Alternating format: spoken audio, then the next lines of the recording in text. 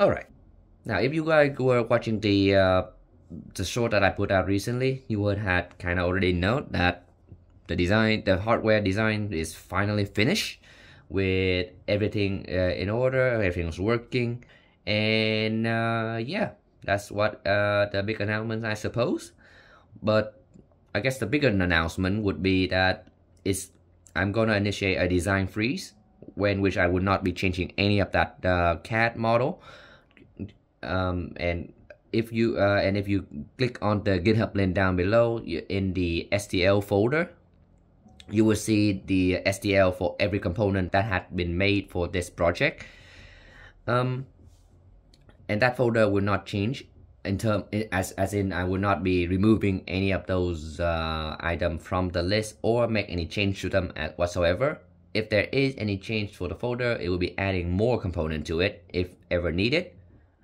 And the reason for the design free is that I need to move on to the next phase of the project and address other bottleneck that is the software and documentations.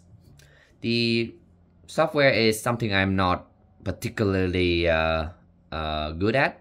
I can look at the software and I can point at a specific thing and say, hey, that is causing a bug for my specific setup, for example. Or I can go in then and submit a feature request on GitHub, and that's pretty much what all I can do. On the documentation side, though, it is what I'm going to be focusing on for the next couple months, while I am accumulating the fund to actually buy more component and to add the third and fourth tool head onto this machine. And the reason why it is important is that right now, I am the sole designer and contributor to this project, and that is increasingly become a rather huge bottleneck.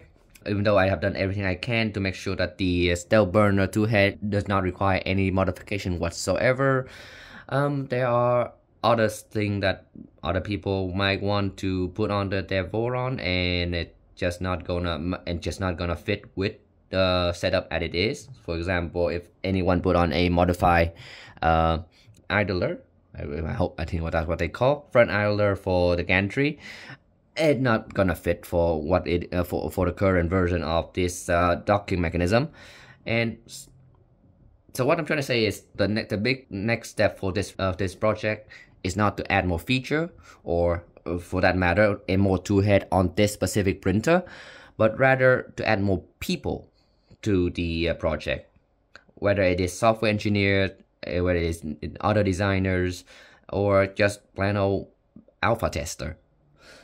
I need people to start getting onto this, to start modding, to start adding feature for their own setup, rather than being this whole project being restricted to the exact set of things that I'm working with.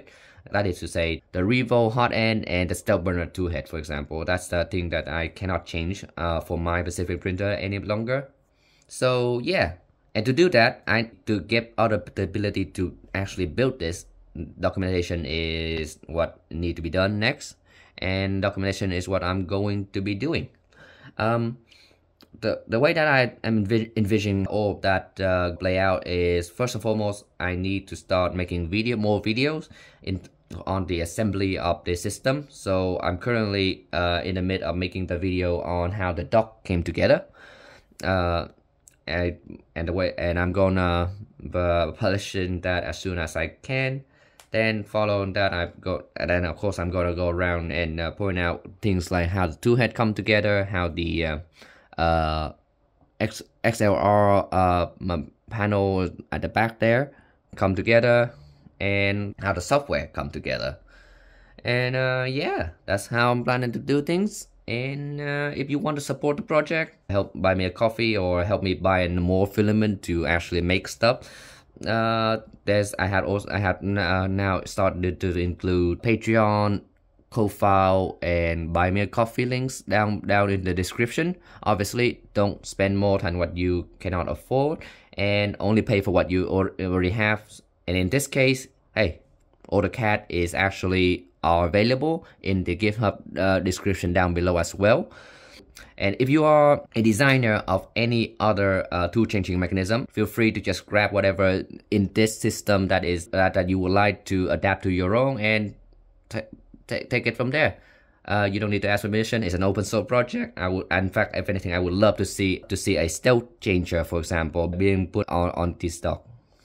So yeah, I'll talk to you later. And a little bit of a test sprint.